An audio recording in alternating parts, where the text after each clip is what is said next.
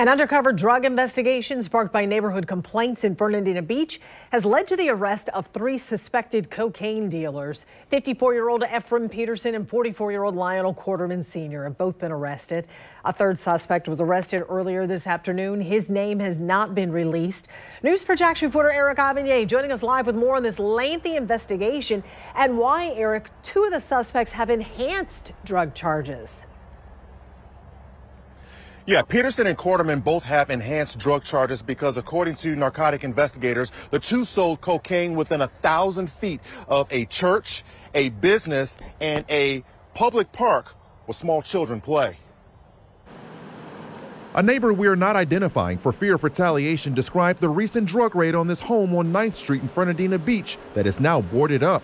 I heard this loud speaker saying, "We have a search warrant, we have a search warrant," and then I heard glass breaking and doors being broken down. The neighbor we spoke with had no idea the place had been identified by narcotics detectives as a drug house where cocaine was being sold by the gram to anyone looking to get high. The sheriff's office says this investigation began as a result of neighborhood complaints about suspected drug activity. According to the arrest warrants, investigators conducted multiple undercover controlled purchases of cocaine from 54-year-old Ephraim Peterson and 44-year-old Lionel Quarterman. Those purchases took place during the week of July 18th, but this home on 9th Street wasn't the only location where the drugs were being sold. Investigators say Peterson would meet an undercover operative at a home on 11th Street. Then the 2 would walk to this nearby park to complete the drug transactions. Both Peterson and Quarterman now face a long list of illegal narcotic charges related to the investigation. And those charges were enhanced because investigators say the drug deals took place within 1,000 feet of a business, a church, and a public park.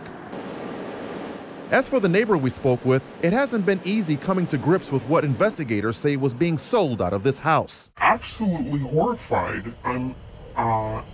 I don't have children, but I just feel like those aren't people that I want as neighbors, and I had no idea. Now, as we said earlier, a third person was arrested today. That arrest took place sometime shortly after this afternoon. While investigators are being tight-lipped about the identity of this person, we have received confirmation from the narcotics unit within the sheriff's office that that person has ties to both Quarterman and Peterson. Reporting live, Eric Avignon, Channel 4, the local station.